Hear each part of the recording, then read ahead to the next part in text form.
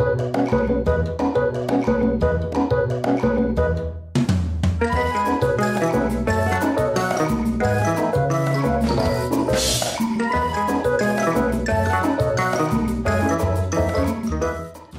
is TALKish.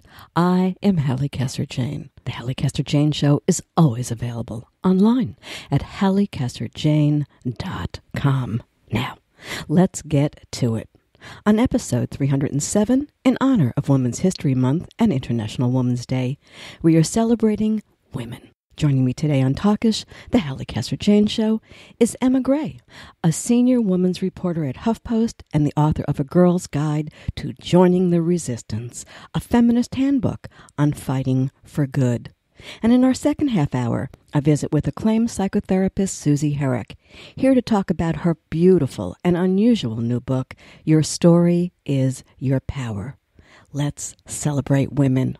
It's time for TALKish. We begin with Emma Gray and this. So the presidential election of 2016 happened. You cried, you ranted, you marched. You're Facebook's #1 resistor. On Twitter, the opposition bots have singled you out. And now, a little more than a year after who you believe is that horrible man with the orange comb-over took possession of the Oval Office, with a little help from his comrades, you are, in a word, exhausted. How do you keep fighting the good fight? How do you fight and maintain a life? How do you get involved when maybe you're too far from the action? How do you contain your abject anger? Feeling all the emotions you are feeling, Emma Gray, a senior women's reporter at HuffPost, put on her journalist hat and set out to get the answers to these questions in the hopes of providing a comprehensive guide for women everywhere, young and old, new feminists and seasoned protesters alike. For her book, Emma interviewed some of the most prominent thought leaders and activists of our time, including Women's March co-chair Carmen Perez, Senator Elizabeth Warren, and Black Lives Matter Network co-creator Alicia Garza, to find out the best way to listen, join in, and create sustainable action. It's time for TALKish. Let's talk with Emma Gray. All right, Emma, you talk. I'm going to listen because I got to tell you something. I'm exhausted. I'm kidding. I'm only kidding. Hear me. But I'm not kidding. You didn't hear my intro, but that's what I said. I said the resistance is near exhaustion. They're trying to keep up the good fight, keep their work lives going, their families taken care of, their love lives alive. A Girl's Guide to Joining the Resistance. This is a very, very timely and important book. Why did Emma Gray feel the need to write the book now? Were you feeling the stress and strain so many of the rest of us are going through right now? Yes. I mean, I'm a journalist. I cover the intersection of gender and politics. And so I covered the 2016 election, and I found myself on election night at the Javits Center covering the Clinton campaign. And instead of writing a story about, our nation electing its first woman president, I spent the night interviewing grief-stricken, angry, devastated, and fearful people. And then a few months later, I covered the Women's March, and I got to see firsthand what it looks like when that grief and fear and rage is channeled into civic action. And I just found that to be incredibly powerful. And then we've seen this grassroots movement grow and morph over the last year and go in so many different directions. I just wanted to synthesize the wisdom of women activists and politicians and provide something digestible for young women who might want to get involved but be exhausted and overwhelmed, as you said. Yeah, and you can see it. You can see it on social media where not as many people are posting, or I know I get tweets and Facebook people saying, thank you for doing what you're doing. I wish I can't do it anymore. I'm exhausted, but thank you. No, they shouldn't be exhausted. There are a lot of fights, though, going on right now. I surely don't have to tell you that's the there's that resistance to Trump, of course. There's, the LGBTQ activism, Me Too movement, so many causes, so much to do. The book is, in a way, a call to arms. What else is it? What else? What was the whole point? It's really a fun, interesting handbook. Tell us why it's a handbook. Yeah, it's meant to offer some actionable advice, and as I said, digestible advice.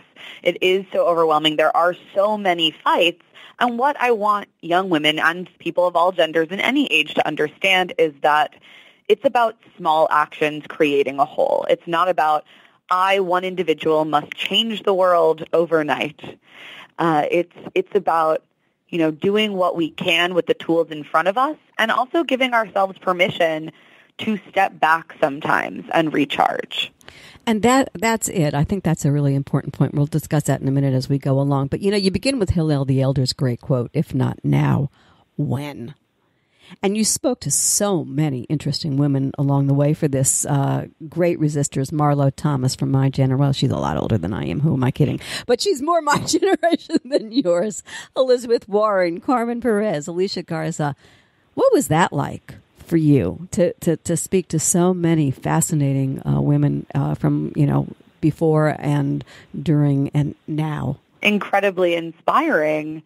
And I wanted to make sure that while I was giving this book pieces of myself, that my story and advice was not what was centered here. I'm a journalist. What I can do is amplify other people's stories and go right to the sources and speak to the women who have been doing this work, in some cases, for decades.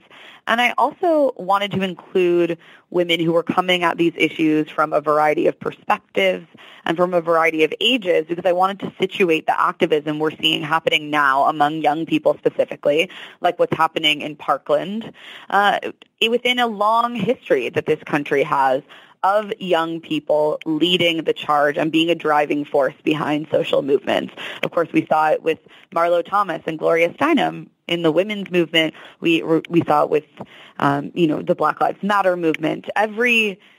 Every cause has its young people who are leading the charge, and then that energy just gets revived again and again and again. I'm glad that this book came out for another reason. It's personal in a way, being one of the early women to break the rules, to say, no, we're not going to do this anymore. I could tell you stories that would make you laugh as much as probably Marlo and the rest you spoke to, more of my generation. But I was worried, honestly, that the first wave was getting knocked down a little bit. I remember when Gloria stood up for Hillary. People got a little enraged.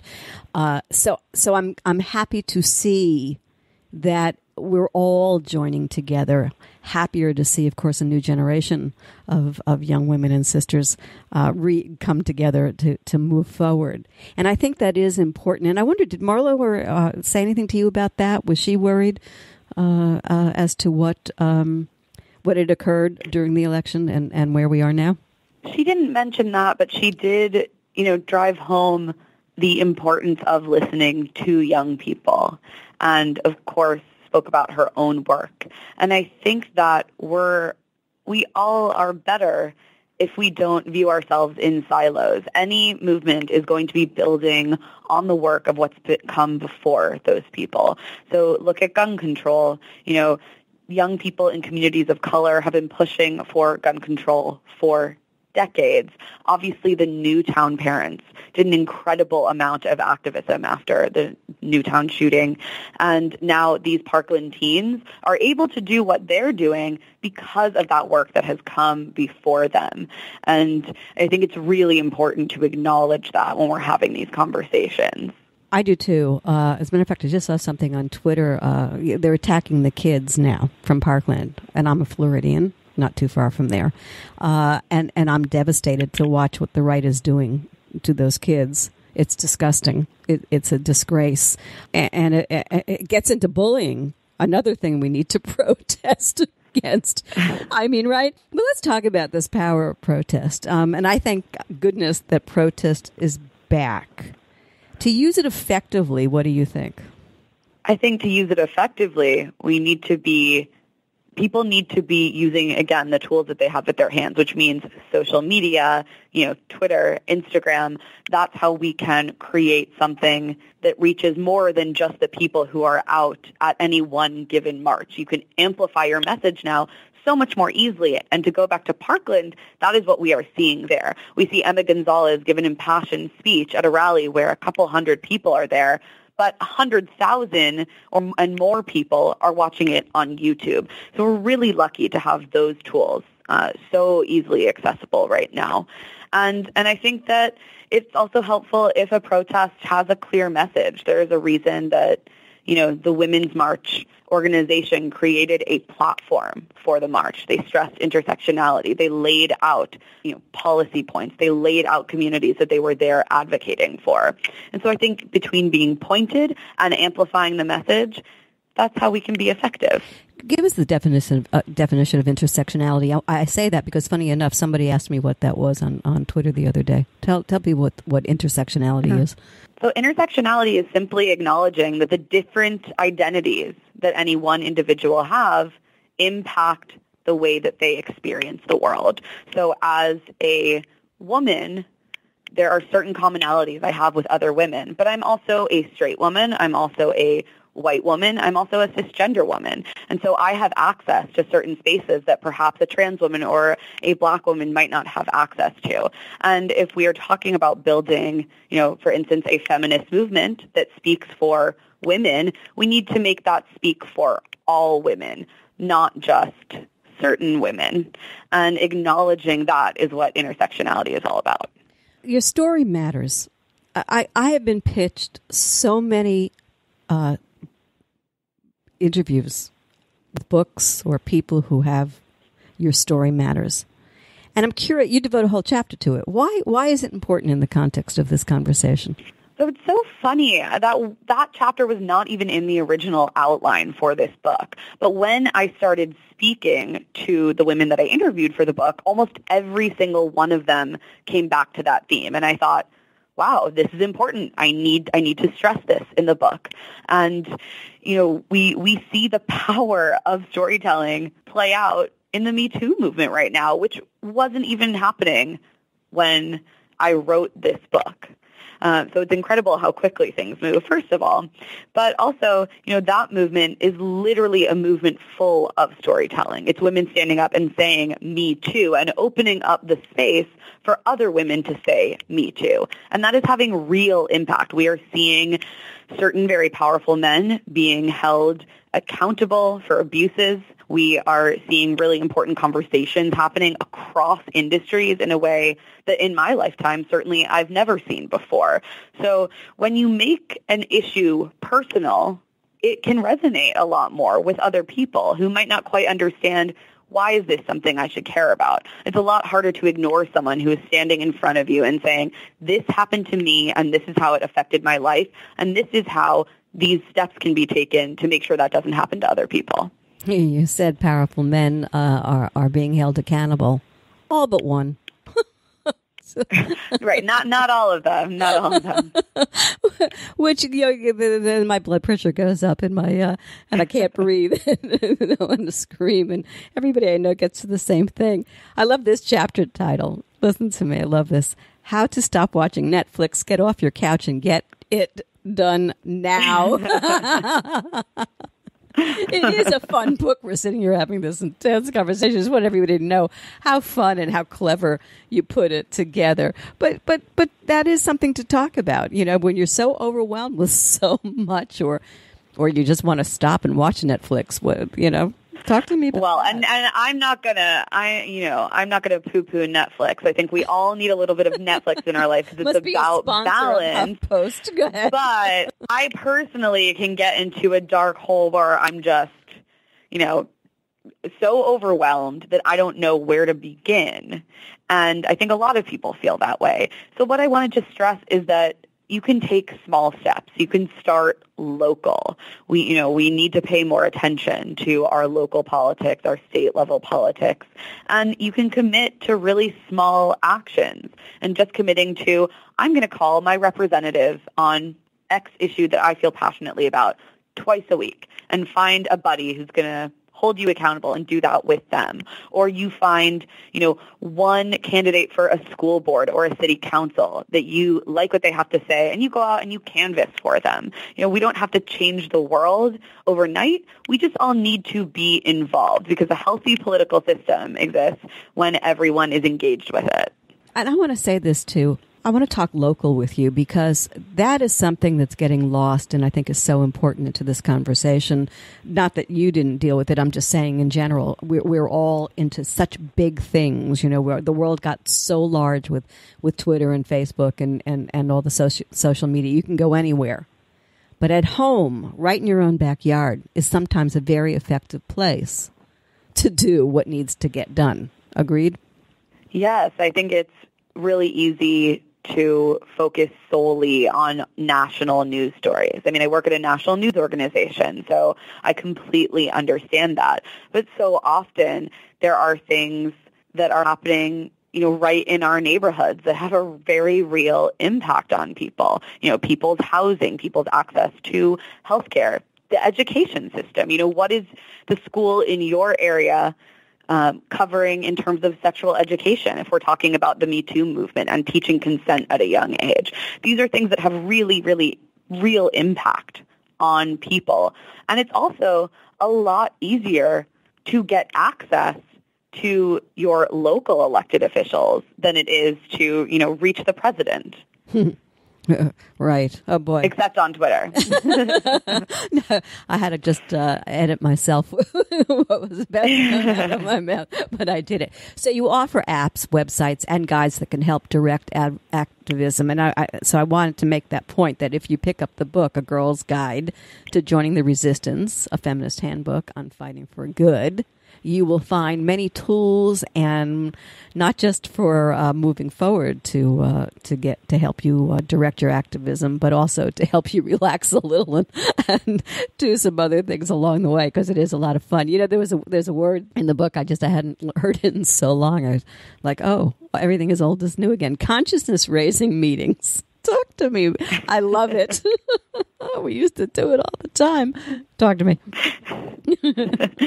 Yeah, I mean, that's what I mean about building on the tactics that people used before us.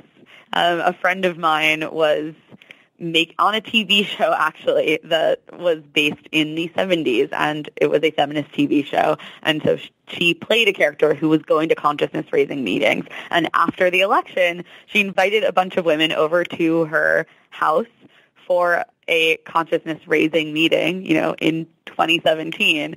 And it was kind of amazing, and people really came together and created actionable plans. And my friends ended up raising, $15,000 for the last abortion clinic in Kentucky, and that came out of that consciousness-raising meeting. So, you get a bunch of people together in your living room, and you don't know what you can make happen. Yeah, and I like the whole thing about groups coming together and putting many heads together. And I think that's something, by the way, that we need to be doing more of, because I think one of the issues I know I find with me, you get so overwhelmed with just being on the darn computer and doing your Facebook and interacting that way, that sometimes your personal life and your smaller life, if you will, on the local level gets messed with. And I think that's a big mistake. I think that's a very, very, very big mistake. I know something that I wanted. You called it a girl's guide, not a woman's guide. I have to ask you about that. It was just a conversational decision. It really, I think I wanted to aim this book at young women, and I wanted the title to be a little bit cheeky, and that was really all that was intended by it. I still call myself a girl sometimes. Honey, I'm a woman. I'm a girl. Yeah, we're all girls. I'm just so girly. Yeah. I don't know. I'm embracing it. I'm embracing my girlishness, and I think it's powerful. I do too. And I kind of get annoyed. When you're young, you just want to be a woman, and then you get up there and you say, "Now wait a second. I'm a girl. I'm a girl." And there's nothing wrong with it. But I do think, by the way, that this book is just as apropos and something a boy ought to pick up too. A couple of men I know ought to pick it up. Might learn something. Yeah, I think a lot of the advice in there absolutely stands for men and boys as well. And I also just think it's so important to remember that when we expand our ideas of what being a woman looks like and mean, we also are expanding our ideas of what it means to be a man, and that is beneficial for everyone. Absolutely. I particularly like your advice, by the way, in the chapter, Fake News, Schmake News. how to sort through all the BS, and there is a lot of BS out there, Emma. There's a lot. And I think one of the things that upsets me about the BS is how few people are absolutely discerning of what is and isn't. And that's what... Yeah. Talk to me. Yes. No, then that's what that chapter is meant to do. Just remind all of us to take a beat. It's very easy to, absorb so much information on Twitter and Facebook and reshare something without even really taking the time to say, where is this coming from? Who wrote this? What website is this? If I've never heard of it, maybe I shouldn't share it. And I also think it's incredibly important to remember to diversify your news sources. Don't get all of your information just from one place. We need to be reading a diversity of publications and also taking the time to vet where we're getting our information from. And by the way, let me punctuate. Read more than the headlines, please. Yes. So important. So important. Listen, there's a lot of work to do. So let's end where we began. Self-care, a.k.a. how to avoid losing your mind while you're changing the world. God. You're a fun person who could write this stuff. How? By giving yourself permission to step back sometimes, to turn off your phone and turn off the news and log off of Facebook and Twitter and do the things that truly bring you joy and recharge your internal battery. For some people that I spoke to, that was watching their favorite show on Netflix or taking a long bath or spending a night in with their family, going to yoga, going to therapy, really anything that helps you, because it's exhausting to do any kind of activist work. And we need to give ourselves permission to take a break sometimes, because we are only human, and that's okay. Last thing that I want to say, something that my mother used to say to me all the time, pick your fights. You can't take everybody on. Pick your fight. Agreed?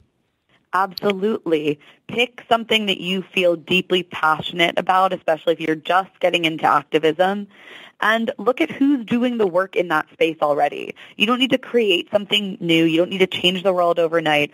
All you need to do is send an email or go on a website and figure out, how can my money go as far as it can? How can my time go as far as it can? Whatever tools I have, how can I offer that up to the people who are already doing the work? And you can just show up for them.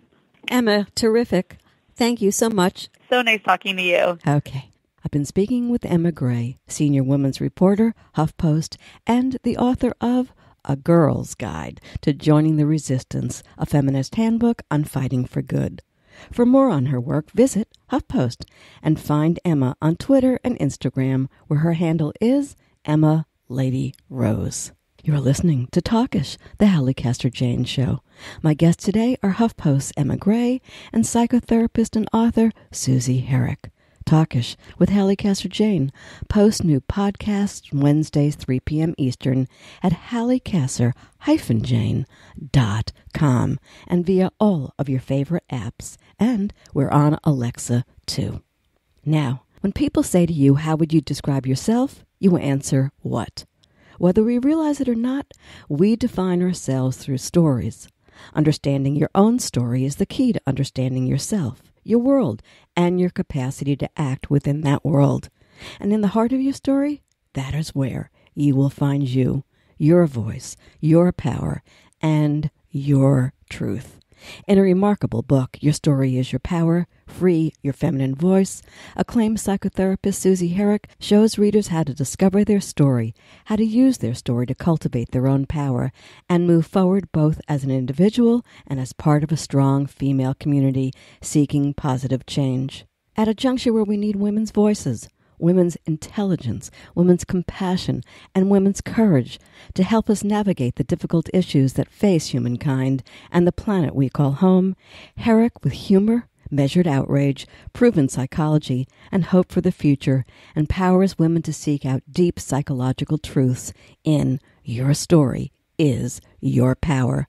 It's time for TALKish. Let's talk with Susie Herrick. Hi, Susie. This is Halli. How are you? Hi, I'm great. How are you, Halli? I'm just fine. I'm loving this book. I am loving this book. I'm loving this book. Before we even get started, I have to tell you this. It's so beautifully packaged. The content is unbelievable, but the packaging is fantastic, and it's a gift book. And I just want every woman to know, if you have a best friend, this book is for her. So there you go.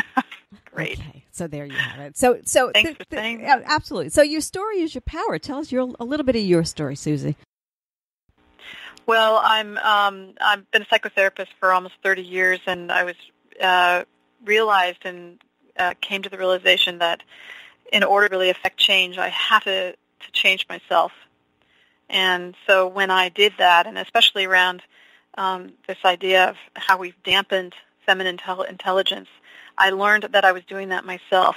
And when I did that, and I had a learned voice that was very sexist or misogynistic, I learned to talk to that voice. And when I did, I had a major breakthrough with my relationship with my father that totally changed his life, which was the inspiration, really, for this work. Interesting. We all have myths, and we have meanings, and we have narrative myth for all of us. And our story is changing. I mean, let's look at, take it to contemporary and what's been going on just in the last year. The Me Too movement, time's up. The Hollywood pay gap is finally being addressed. That's where the world I came from. Your story is your power. Let me say this. Your previous interview, but we talked about this because this is a big movement with women now about your story is your power. Why is your story your power? How is your story your power? How do you take your story and use its power? Talk to me. This is great. This is a great question. To start with, you'd want to look at stories and storytellers. We have a quote by Steve Jobs who says the storytellers are probably the most powerful person, which is because they can shape the future. And stories are ways that, from ancient times, shamanistic to now, which is that we share information through story and tell people how to behave and how to act. And you can just look at fairy tales for that alone. And so what happens is psychologically we all place ourselves internally in a story. And we take on roles and we take on beliefs about ourselves. And it's hard to become aware of what that is because it's so familiar to us. And the only way that we can figure out that there's something wrong is if we can't move or we can't speak, why that is. So what the book is about is taking a look at all of the things that impact our internal world, like the culture, like the families that we are raised in, and then also our personalities, and look at all those aspects of that kind of impact and how it staves off those important parts of us that we need to bring forth. And in this case, how it staves off the feminine voice. It's a phenomenal exercise. I have to tell you, just in playing with it, because to me it's a joy now. It's like something I want to carry with me wherever I go, and I have a minute and go in there and look at some of the things that are in there, and just even if it's just ruminating on some of the wonderful quotes that are in the book. But the thing about it is this. I mean, from where I'm sitting, a lot has certainly changed for women in my lifetime, and in many ways, a lot remains the same, though. And I know in the writing of this book, you wanted to confront the cultural narrative that a woman's worth can be measured by her beauty and submissiveness, while also calling attention to how girls and women also feel held back by feelings of what they should do. That word "should," don't you hate that word? I despise that word. What they should do, be, or say. The thing is this. There's how many in the world view and categorize women, but it's also about how women see themselves. I'm going to cite something. It's a little long, and I don't normally do this in an interview, but something came to my attention not too long ago, during the election, actually. And I watched an interview with 5 women. They were from Texas, and they were 5 married women, 45, 50, upper class, wealthy husbands. And their story and their perception was so clearly rooted in an old model. But that model is far from dead. And I don't want to condemn or condone, but the thing that I pulled from that interview that I watched was this, that these women really had no voices of their own. Almost every word was couched in "my husband said this," or talk to me about that old Cinderella complex thing that I think is still something that a lot of women fight. Well, it's there's a what happens when people are living in a system, the system is engineered to keep that in place. And, it's not that we're saying that having that kind of life is bad. It's just more of if it's out of choice or a lack of awareness. If those women felt like they couldn't choose that life, but they had to have it, that would be a question that I would want to ask. And that's what I really want for the future generations is, someone may choose to stay home with children, but at the same time, they also may choose to be a scientist or whatever, but it's out of choice. And so I think when you get to the center of you and start to look at the things that keep you from what you want, that's where you go to look at what those blocks are. That's where you find where the culture has staved people off. And in those cases, I'd be curious about what their story is and why they choose to speak that way. Like my husband said this, because generally in the past, women, if you look back in history, women have been the pretty first of their father, and then of a husband, and then of a son. And if they didn't have any of those, then they were considered outcasts of society. So it's an old patriarchal paradigm that women are basically not, individuals. They're pretty much owned. And it's archetypal. It gets into the culture and it stays there. So, and I noticed this once when I got divorced about how I was treated differently after I was divorced. And I live in a very conscious area. So these things are just insidious and old, and it's bringing this to consciousness and being on this learning curve of how do we free up parts of ourselves that we have not looked at, and that's specifically the feminine voice. This is sexism and misogyny are the oldest world prejudice. And it's interesting about this too, and I was kind of getting there in the previous question before I went further, and that is this, that we also, I think, have to look at not just how women see themselves or what their own stories are, but how they see other women and what they demand of other women. I think women what are different than men, and I think that women can be very demanding upon each other and expect from each other things that maybe male friendships don't require or relationships to other men require. Maybe then it's because the good old boys network is kind of silent. And women, I think, are not so silent. I think we let it out to each other more than we let it out, maybe even to ourselves. And I do want to address that. Can women be friends? Can our stories bind us, or do our stories separate us? Talk to me.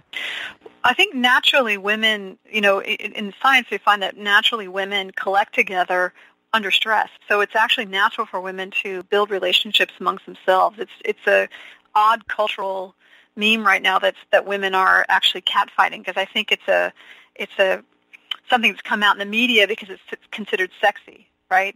But actually, women are not naturally that way, and so I think if women are expressing that part of it, in that way, it's really out of from the media. And generally, women are relationally intelligent and lean into relationship and want relationship and like to work things out. So I think it's really a matter of how to take a look at what the culture is feeding us and how women are in training to that, as opposed to the way they are naturally.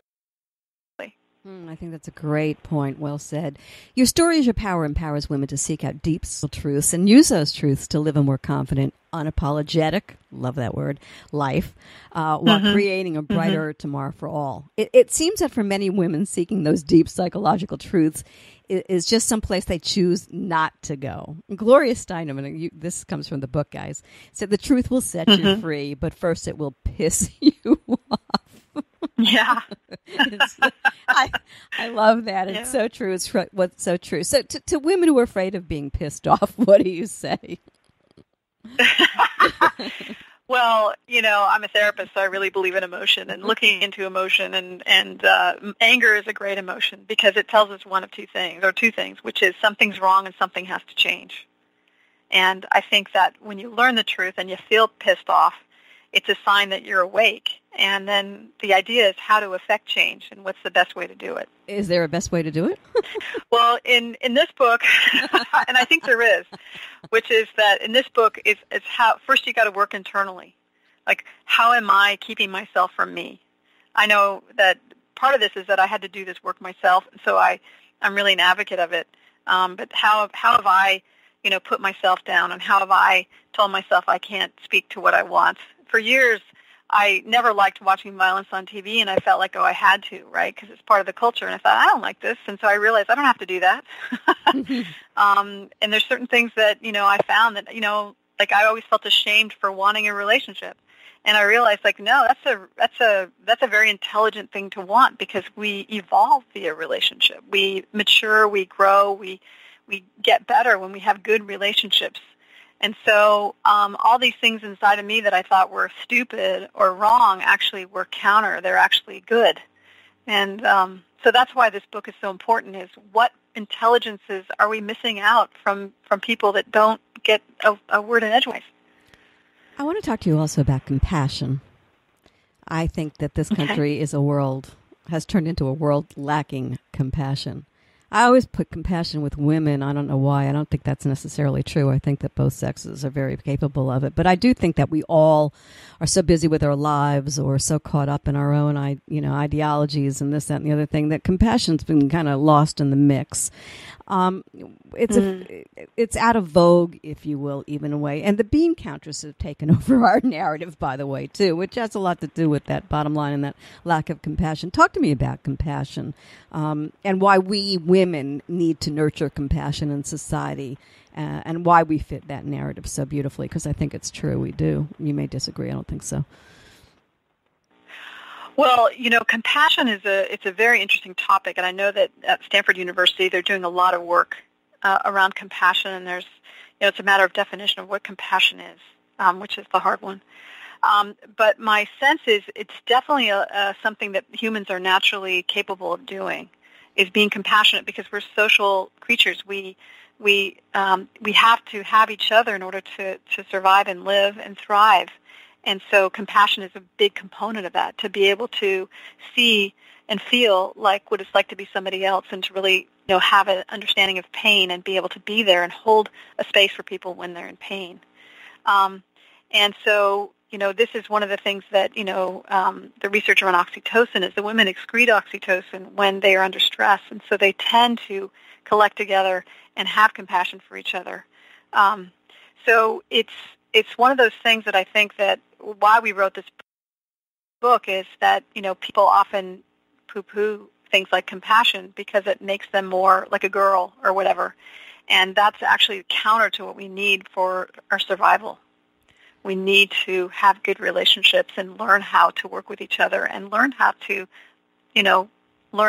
pick up on the emotions of other people, so that we can, learn how to relate to each other better. I said I see it as a lack of compassion for our fellow human beings. What do you think is wrong here? With compassion? With how we relate to each other these days. Say again, sorry? Oh, it's okay. With how we relate to each other these days, and the fact that everybody's so combative and hardline, and not being able to find that middle ground amongst us all, each other. What do you think's going on? Well, I think that, that our culture was, the American culture is really built on this idea of the rugged individualist, which is, sort of like, the main hero is the guy that can do it on his own. And in a way, it is a myth. And because in that rugged individualism, we didn't look at the externalities of that kind of behavior. And so right now, there are areas in our world that are really suffering from that. And women suffer from that a lot, because men are generally seen to be these, rugged individualists, and they don't have to care about the externalities of their behavior. Like corporations, for example, environmentally, didn't have to worry about the externalities of what they were doing.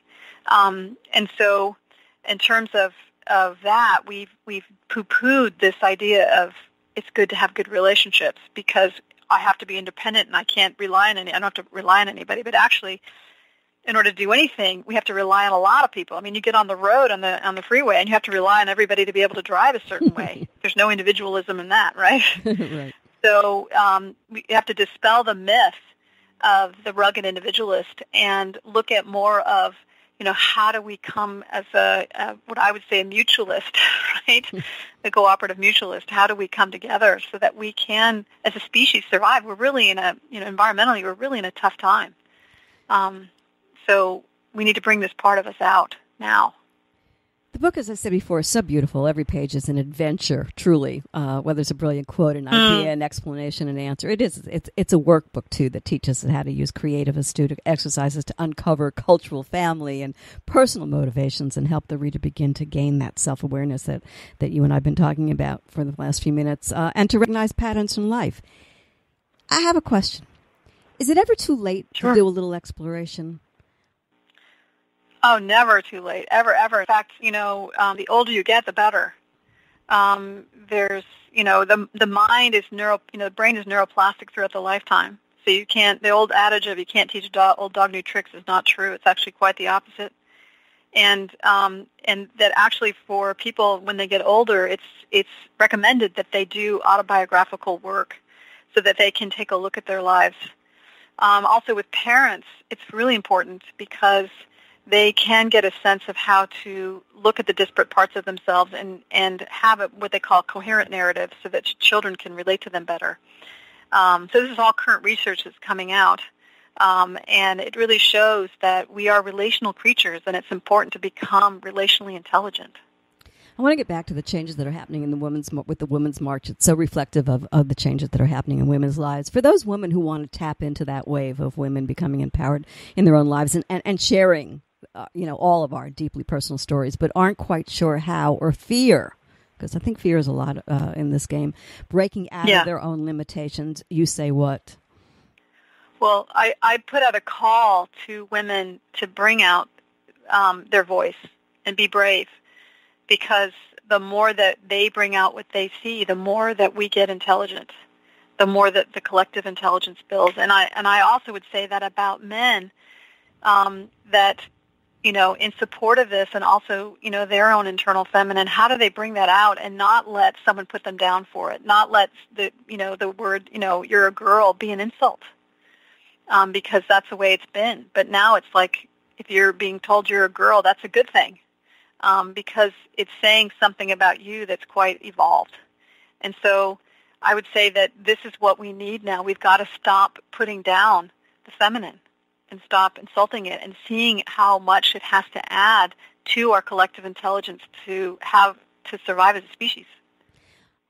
I want to close with this. I talked about it with Emma Gray, who was in the first half of this hour, and she wrote this book, which you don't know, A Girl's Guide to Joining the Resistance, a feminist handbook. I've heard of it. Yeah, it's a terrific book also. But what she and I talked about was exhaustion. Women are exhausted. Yeah. We've got our causes, we've got our families, we've got our work, we've got our this, we've got our that. And it's like we don't even give our permission to ourselves to sit down with a terrific book such as yours and take the time to examine. What do you say to women so that they stop being exhausted and put themselves first? Because I don't think you can take care of anybody else unless you take care of you first.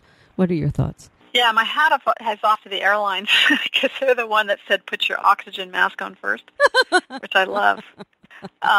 And I would say that, one of the things that I have found that the world does not benefit from overtired women. And how do you take care of yourself so that you're not overtired? And one of the things, the reason we wrote this book is that when you get into that moment of silence where you actually can hear parts of you, it's actually really generative. And I remember that old commercial, Calgon, take me away, and the woman goes, closes the bathroom door and goes and has a bubble bath. I don't know if you remember that old commercial. I do, yeah. Yeah, it's that kind of thing, which is that, if we can model how to take care of ourselves, and because we're so trained out of that, right? We're so trained not to take care of ourselves, but put everyone first, that we become codependent, and that codependence is really about not allowing someone else to experience the natural consequences of their behavior, right? Because we make up for it. And so this idea is that how do we, step forward and say, I need to take care of myself, and you need to take care of yourself, and I'm going to take some time out, if you can. Now, some women can't afford to do that, and so there have to be other ways. But right now, if you can, I would highly recommend it, and give yourself time and make time, because there's so much that goes on in our culture about what to do. But this is one of the biggest priorities is how to heal yourself and hear yourself. Thank you. What a great book, Susie. Love this book. Appreciate it. Thank you. I've been speaking with Susie Herrick, licensed psychotherapist, mediator, trainer, teacher, consultant, and writer. With co-author Elle Luna, they have written both a beautiful and powerful book, Your Story is Your Power, Free Your Feminine Voice. For more information on Susie and the book, visit susieherrick.com. Thank you so much for tuning in to TALKish, the Halli Casser-Jayne Show, a production of Resec LLC. Be sure to tune in to TALKish Wednesdays, 3 p.m. Eastern, when new podcasts are posted at hallicasser-jayne.com and on all your favorite apps, including your Alexa. We're open 24/7. So, until next time, when we meet again, this is Halli Casser-Jayne.